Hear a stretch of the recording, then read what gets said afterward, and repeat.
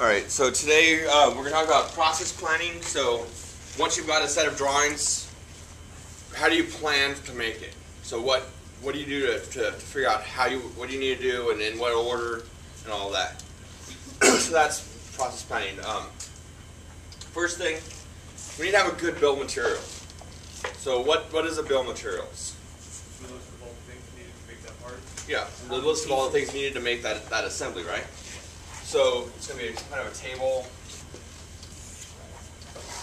and we're going to have maybe like the part number, right? Part number, a description, quality. How many you gonna use? yeah, quantity,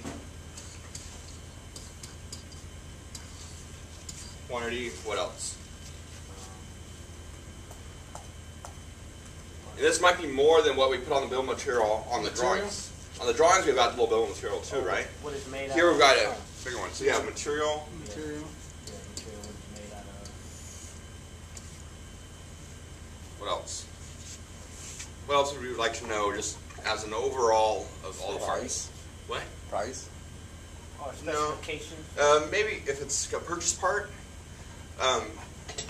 Yeah, so. And we can even calculate that for manufacturing parts too, right? So, price, what else?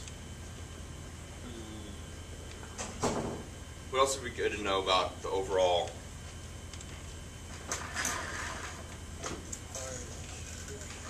So part number, description, quantity, material, cost. Yeah, if it's a purchase part. So that could be self, or it could be who you're buying it from. What else? There's something else we're missing. What would be a good thing to know about something just to be able to look at it from a table? There's two more things I'm thinking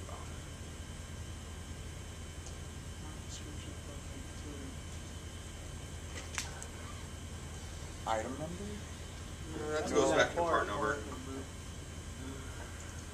So maybe that's part or drawing number. That could be two different things. What else?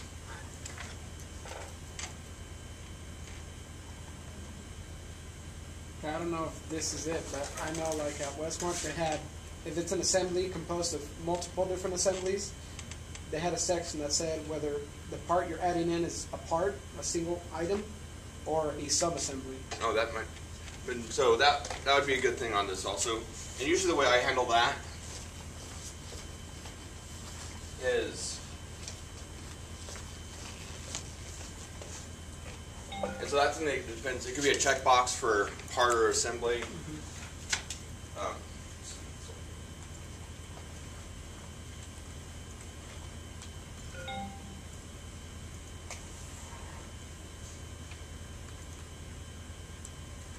So on mine, when I do it, I usually keep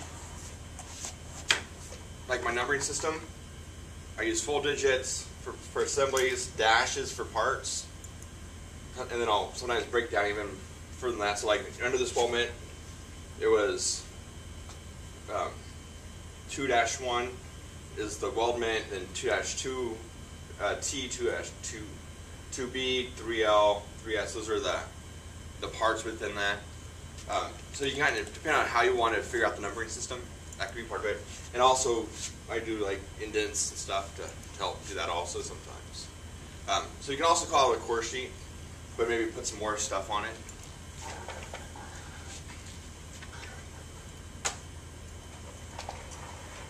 But that might be part of assembly. What's another one that we might want to put?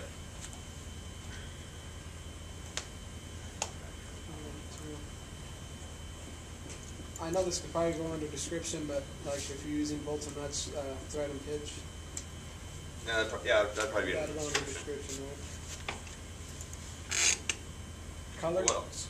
What? Color? So finish. Finish? So that was one of the two. There's one more thing I'm thinking about that we should probably put on that list. Something having to do with packaging? No, this is for parts that we're making. So if it's, would you put it on if it's cast molded or would you put that on there? Not really, but that kind of goes into it.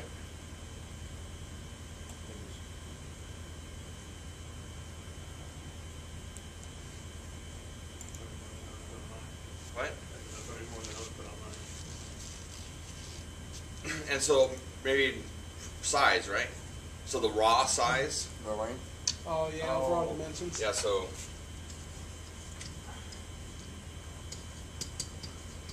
So how big is it when you're starting the process? So is it going to be a piece of? So like.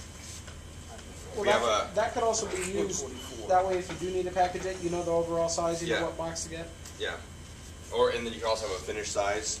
Because if this was here, and that was 1 7/8 by 2. Sure. And then that's like half an inch, whatever those are. And then it's a 1/4 inch thick. That could be 1/4 inch plate, 2 inch, or it could be 2 inch by 1/4 inch strip, and then have it cut here and sheared off. So there's a few different ways we could make this, but what size we're going to start with? So you'd probably start with a 1/4 by 2 by 1 7/8. That'd be your raw size. So you get something like that. So that way you know where you're starting with the material. And so a lot of this you can get from the drawings themselves.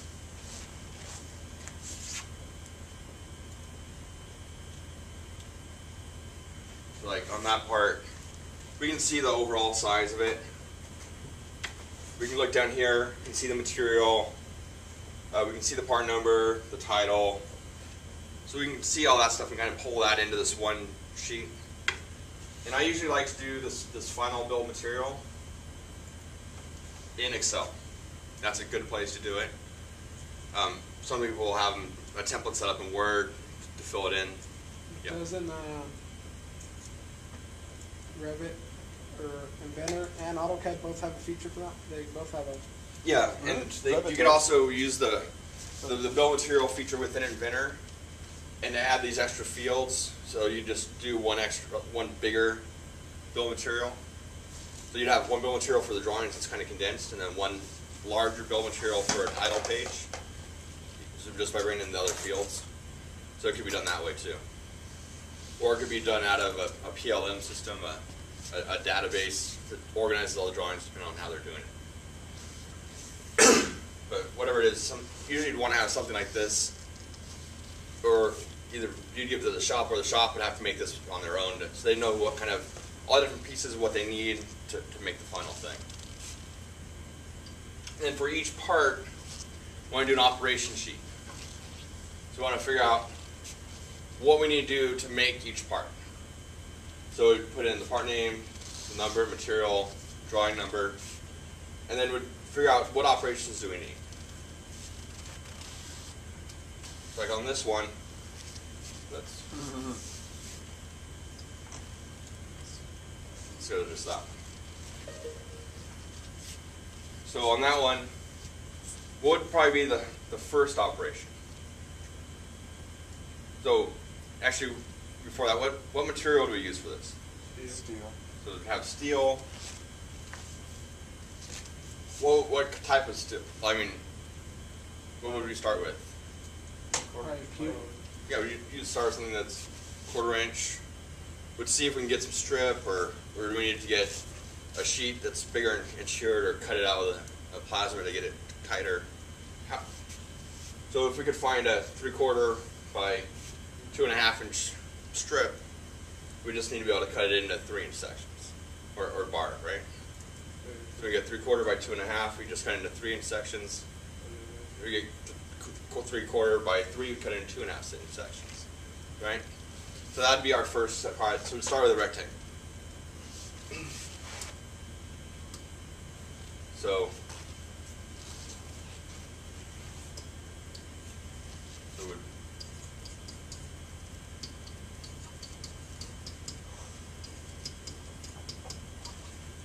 that's our material.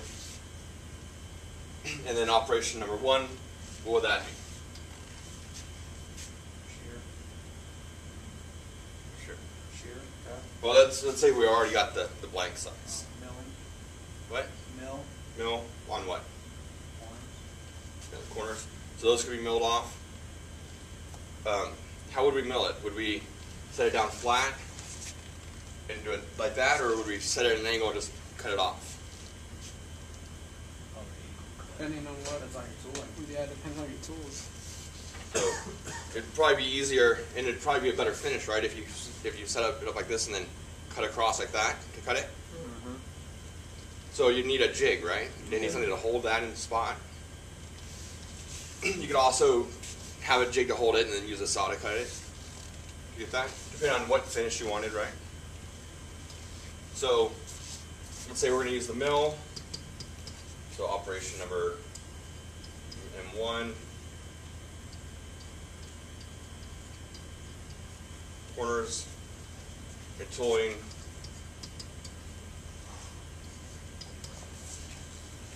Whatever. And maybe this is a 2-part jig. One to hold it this way, one to flip it over and hold it the other way. So you can cut position 1 to cut one side, flip it over to the other position, cut the second side. And just keep alternating through. Then kind of how much time that you can set up.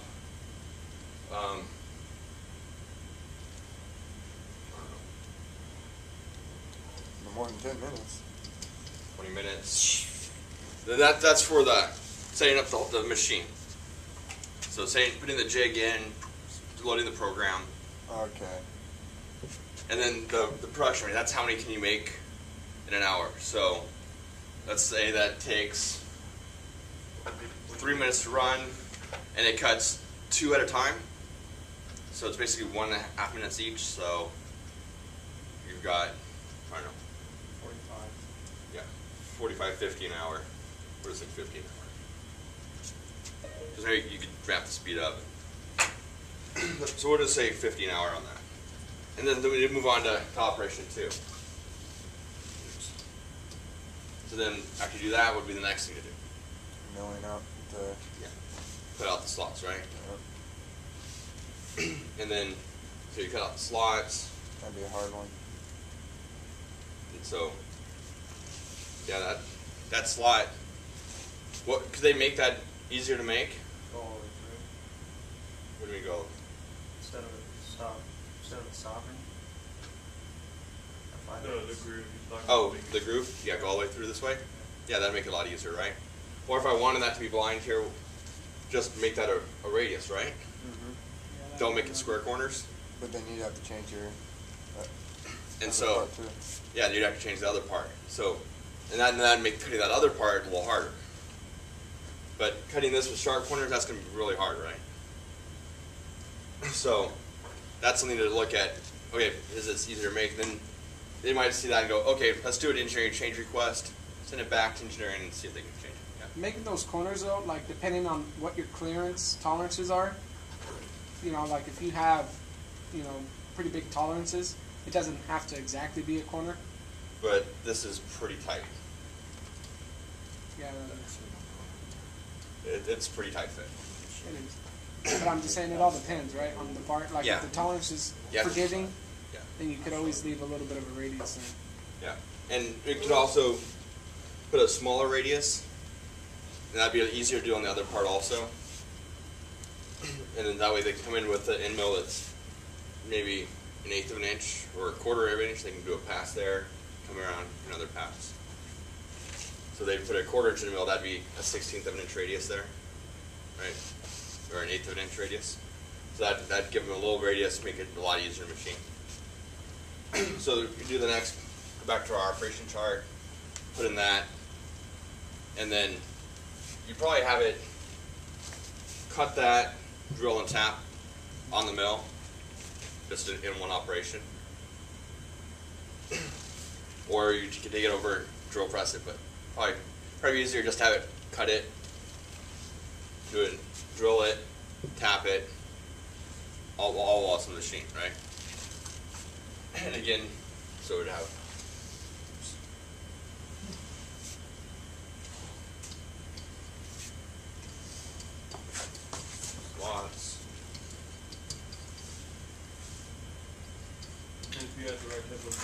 do all that one operations. Yeah, and if you had a 4-axis, you could have it spin it. If you were 5-axis, you could just do it all. So depending on what machines you had, you do it differently. It's gonna take a little longer to set up. Only 20 minutes on that much? Yeah, because it's still just changing a fixture plate. Oh, okay. And then But this is a little bit longer, so we'll do 30 an hour. So now it's got to mill the slot, drill it, tap it, go to the second one, do the same thing. So we're just making up time right now. The more steps, the more Yeah, less you need. Because there's 2 slots in each one. yeah. And we'd still have another 2-position jig. 'Cause that's really specific. So instead of doing all the left side and then all the right side, you do a jig where you've got the jig set up. You got a slot here for one and a slot there for another one. Or even maybe you got multiple, 2 for the left side, 2 for the right side, whatever it takes to fill up the table in the middle. And that way you just load it, you hit go, it does more than one part at a time. And you take all the parts out, put a whole new batch in. There you can have the machine running longer at one time. So we do this. So after you figure out that, we'll do a flow process. So how's it going to move in the shop? Or task 1 is M1, and that's an operation. And then after we get done the mill, the first mill, is it going to go, what's it going to do? Is it going to go somewhere for storage? Is it going to go move to another mill that's doing the second operation? What's it doing? So maybe we've got one mill that's doing the first operation, a second mill that's doing the second operation. So now it's going to transport, and then we'll have mill 2 in the second operation. So that's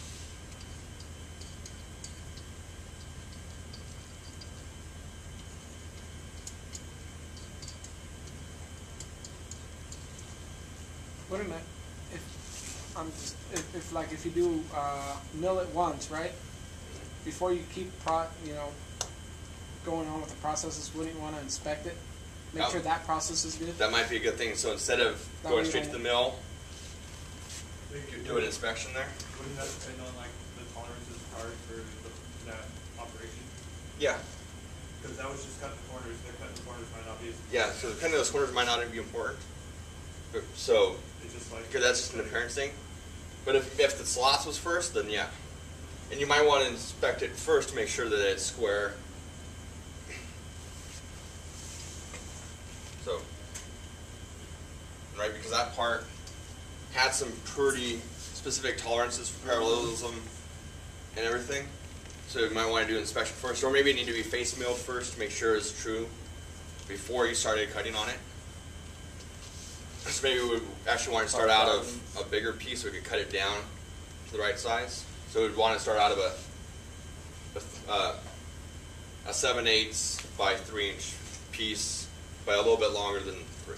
So we can cut some material off of it, or 3 1/4, or 2 and 3/4. Whatever your shear allows. What? Whatever your shear allows. Yeah. Yeah, so make sure that you got enough space that it's gonna come out right.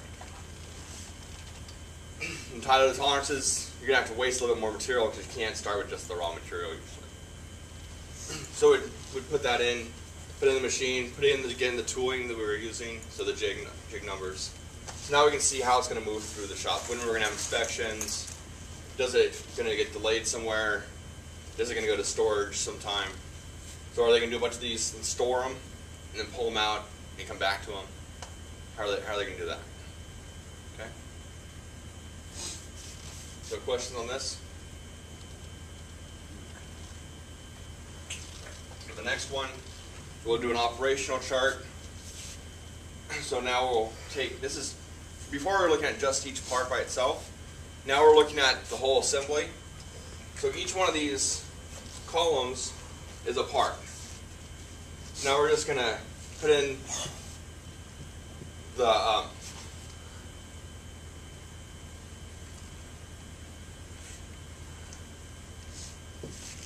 operations that are being done on each part. not worrying about transportation or delays or any of that. The number in here, that's the number from here. And so we can kind of see how they come together when they join for assemblies, when we have inspections,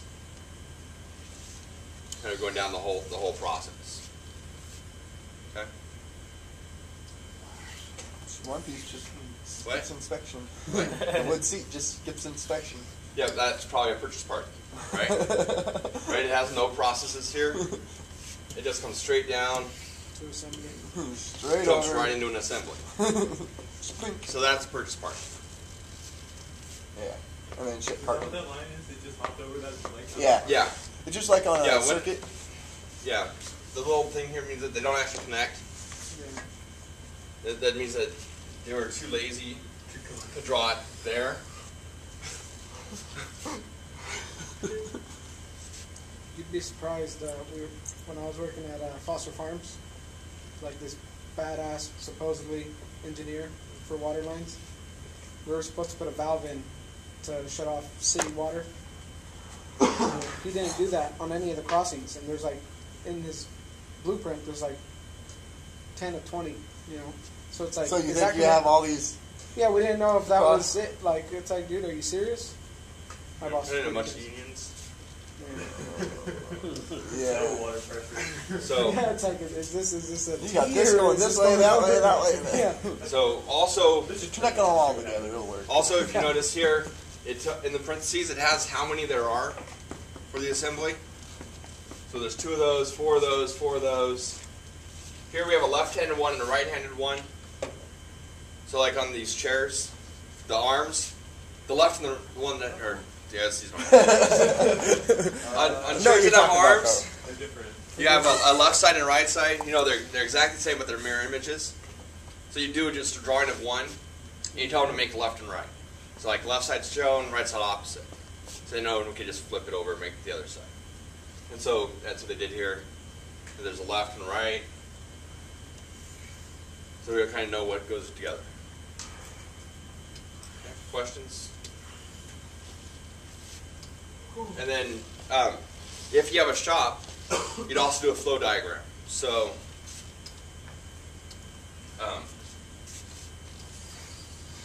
let's see. So like there's a shop, and you've got there's mill 1, mill 2, whatever. You have all the equipment laid out on the shop, And you'd want it and then you accordingly. do Because you want your mill 1 at this corner and your mill 2 at the bottom corner. yeah. And then having to run it back over here to store it and run back over here to... Yeah, and so that's part of how's the shop laid out. Some of the, if they're making the same kind of thing, they'll usually group things to make it easier to make whether it's going to be all the mills together, or they'll do machine centers where you've got a mill and a lathe and a bandsaw all right next to each other, so you can go from the bandsaw to the mill to the lathe, and keep it all just real close. And it depends on what type of product they're making. Do they want to have all of the same type of machining together, or do they want to have different clusters around? But you'd actually draw out to show kind of where things are going. Okay? So that's the flow diagram. So, any questions? Because you guys have a class project today. If you could guess what it was. Do that. Yes. Do not. You are going to do an operational sheet for A class project? So entire a class lab. All of you, you're going to figure out how to break it down by people. Wait. Yeah, I know we're missing the part too. Yeah, we're missing quite a few. Well, the people that are here are going to get credit for it. That works. So, you guys need to get together, figure out how you're going to break this down. I've already got it broken into sub-assemblies and everything. So you need to do, Can I make the whole part? Or is it You got individual parts, then assemblies, and then yeah, so I want major the, assembly. I want the operation sheet for each part, the flow process chart for each part, and then the operation process chart, the big one, for the whole assembly. Let's just do sometime next semester. Let's do it Thursday. we're going to talk about it. Also, I included this little chart. And actually, in the H folder, I put a subfolder called Process Control that has the device drawing assembly. I have this chart here on finishes, so that for the specific tolerances, you can see what types of processes can make those tolerances. So if you have something that's 8 thousandths of an inch, you're not going to be able to just mill it. Or 8 10,000ths of an inch, you're not going to be able to mill it. You're going to have to come up and do. Most of our stuff only goes to thousandths, though, right? I've got some pretty There's good one tolerance on 10,000ths, I think. this. I also put an operation sheet on here for you. Yeah, ours just goes to thousandths. Well, you can add extra lines, right? You can just right-click and insert a row. Add more rows if you want. Right? Just right-click, Nope, there's one 10,000ths. insert, row above. Do that. We need more rows. But we don't have it noted right here how. What's our And I also have the flow chart as an AutoCAD drawing.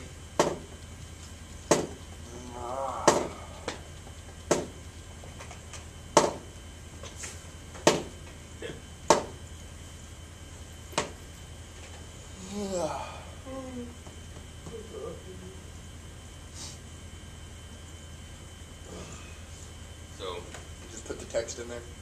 yeah. I didn't put any text up here, so you're going to have to put that in. But I did put We'll just it copy in here. that one. So you can just take this one and copy it down for all the rows, Copy or it. array it. And then you'd have to put in your own text up here. So You might want to do this, put the guys? text in here, have someone put the text in, save it, and then pass off, then give it out to everyone else. You can also change these over to attributes if you want. That'd be, We all have to have our own. And do one that we need to turn in. yeah, you're all going to do your pieces and put them back all together, and we'll go over it all together next Thursday. Oh, so we're doing device, and just pick a part we want to talk about. No, the whole, you guys need to break it apart yourself into what parts you're doing. Well, this is a double part. So, all right, it looks like the group's starting to get together. It's like 16 sheets, parts. Yep, 7, but that's. And there's only 5 people. Okay, so that's 3 parts each, 9. but that's including assemblies and sub-assemblies. Yeah, that's too much. Plus the pins. You're not drawing them. Well, the pins are. We're not drawing them. You're not drawing these. You're just doing the process So they're charts. drawn. Do we have to do the pin, or is Uh-huh. that an order in part? That's an order Okay. part. Pins and screw part. The locking pin, yeah. They ordered. The pin right there. Yeah, That's order. in. It's a purchase part, right? Purchase. Ordered part. And screws are ordered. You just need to do this for the parts that we're making. Or so could. So make the bill of material, figure out everything that needs to go into it, do all the operation charts and everything, and have some fun. I'm doing all the easy ones. We always do.